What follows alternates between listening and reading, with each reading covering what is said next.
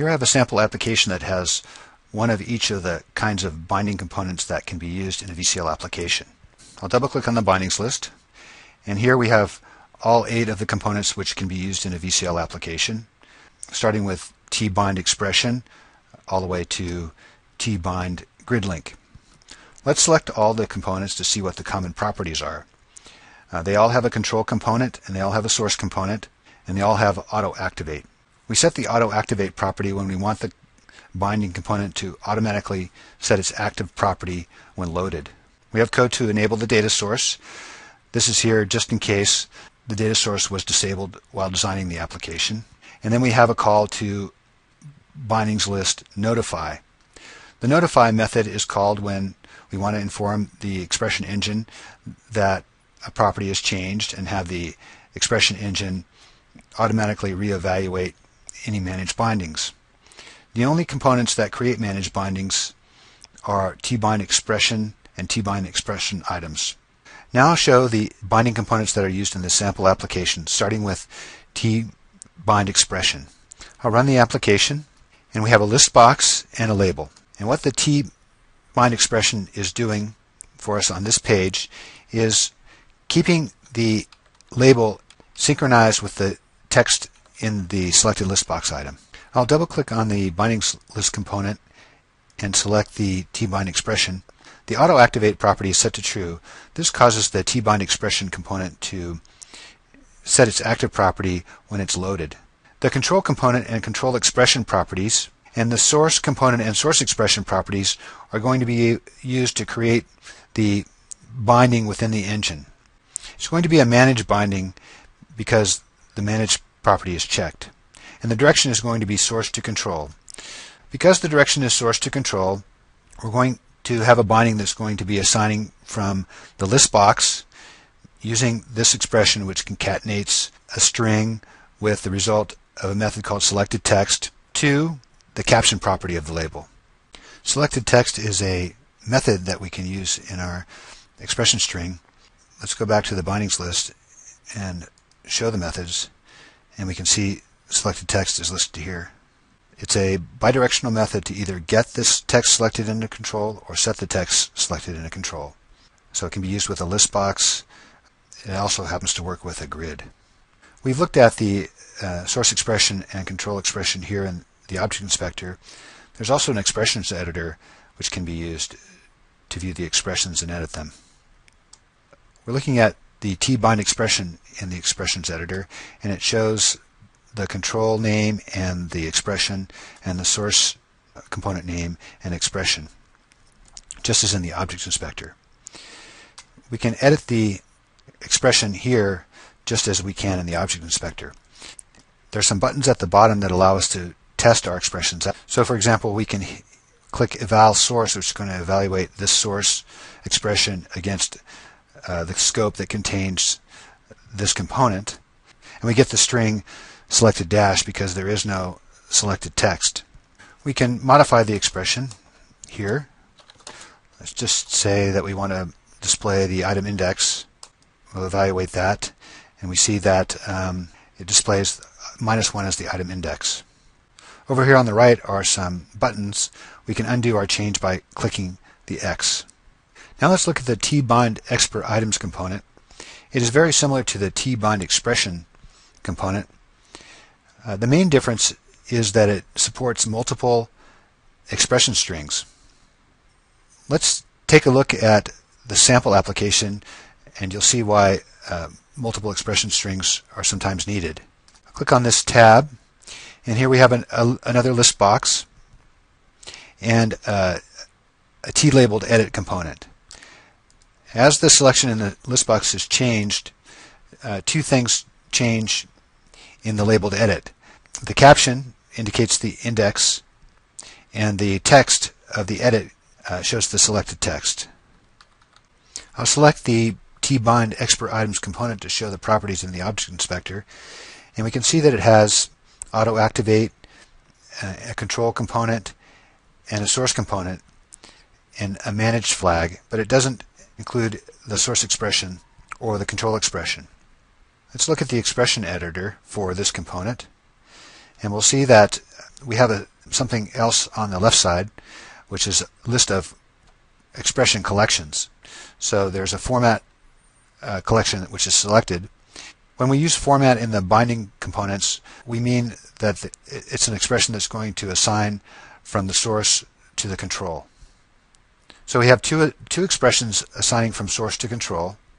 One expression is the same as we just saw in Tbind Expression, which is to assign a concatenation of a string literal with selected text, and the other is to assign another string which concatenates a literal with the item index, and we assign that to editLabel.caption. EditLabel is a property of the labeled edit component. This component has another collection called clear, which is empty, but this collection is used to define expressions to execute before a binding component is deactivated. Now let's look at the TbindPosition component. The purpose of this binding component is to keep a control in sync with the position of a data source. I'll run the sample to show how it's used.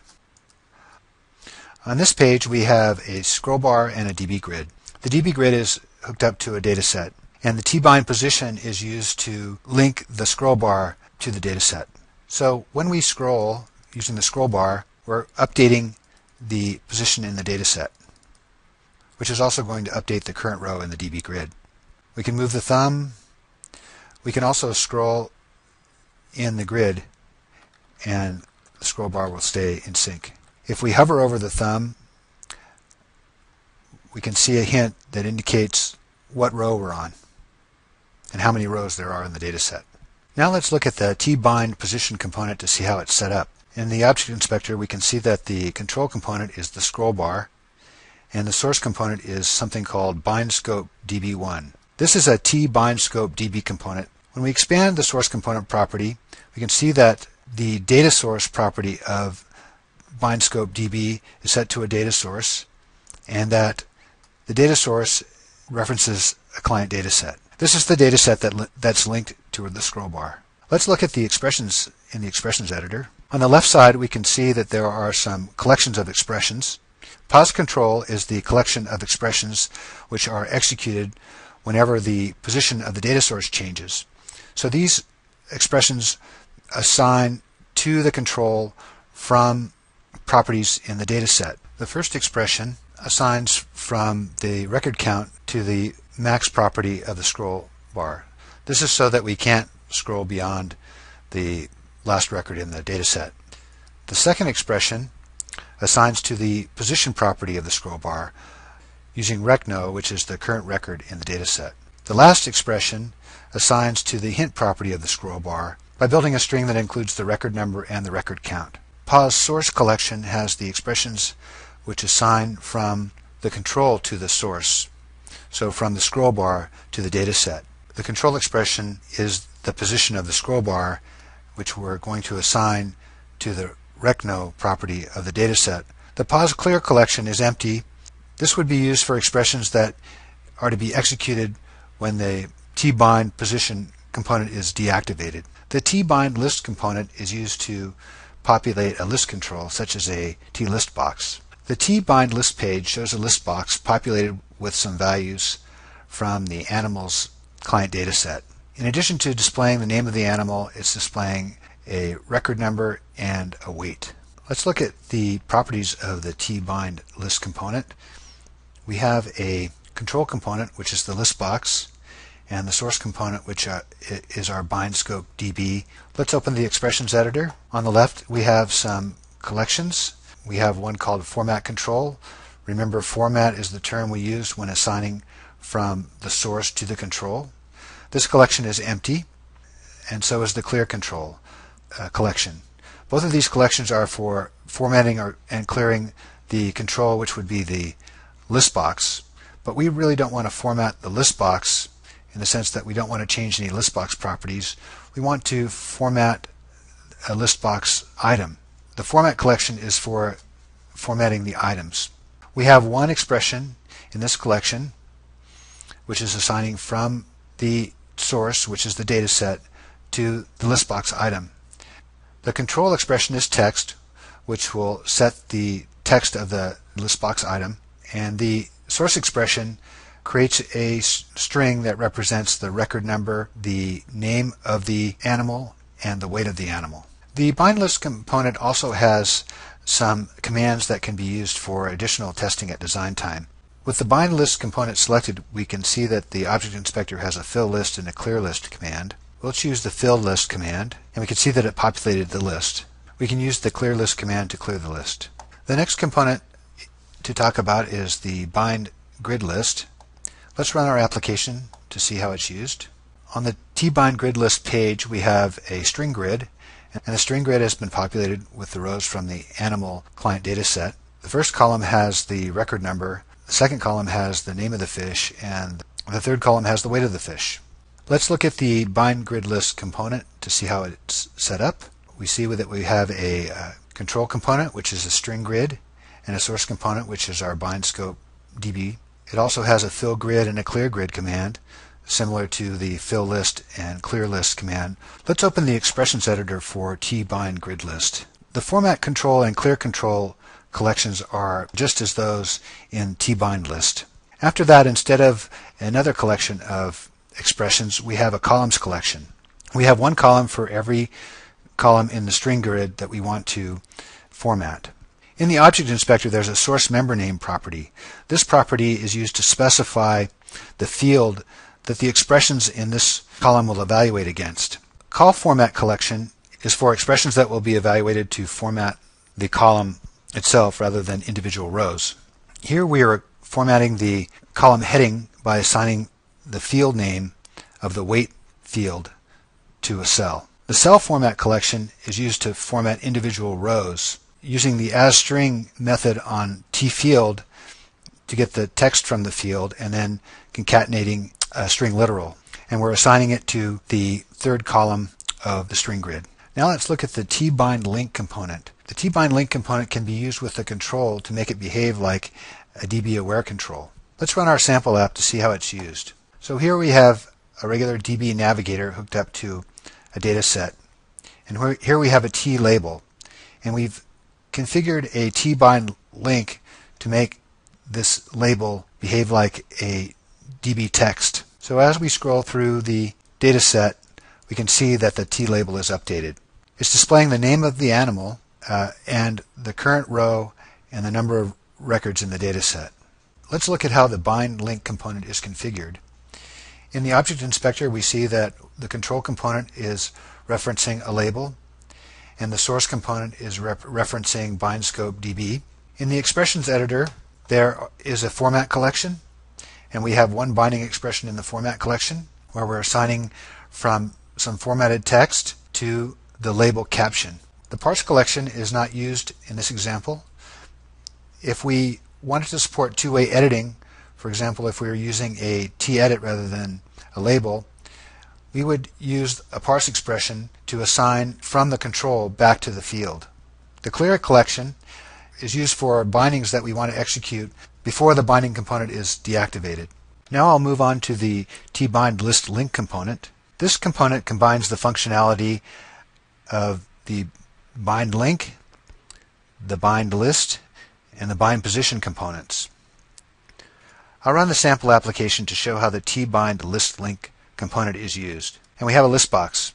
This list box was populated from the animals data set in the same way that we can populate a list box using the TbindList component. As I click the DB navigator here, the current row in the data set will change, and we can see that the current row in the list box is also changed. This is similar to the functionality of TbindPosition. I'll edit the text using the DB edit. I'll commit that change, and we can see that the line in the list box was updated. This is similar to what we did with the TbindLink component, where we updated a label when a field changed. We can also update the weight field, and we can see the update in the list box. Let's look at the BindListLink component in the object inspector. We can see that it has a control component, which is the list box, and a source component, which is our BindScope DB. At the bottom of the object inspector, we'll see our fill list and clear list commands, like we saw in TbindList. All of these properties in the object inspector with parentheses around them are collections. We use the expressions editor to edit all the collections at once. The format collection has one expression, So we're setting the text of the list box item. The pause control collection has one expression which will position the list box to keep it in sync with the current record number in the data set, and the pause source will keep the data set in sync with the current item in the list box. The last component in this sample application is the TbindGridLink component. This component is like the TbindGridList component in that it can populate a string grid, but it also includes support for positioning so that it can keep a data set, for example, in sync with the selection in the grid.